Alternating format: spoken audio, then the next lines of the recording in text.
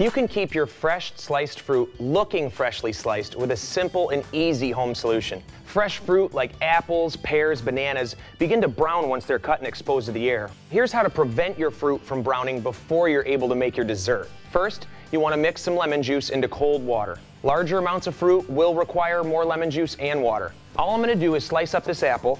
You can do it as thick or as thin as you want. Briefly dip or soak this in our lemon water.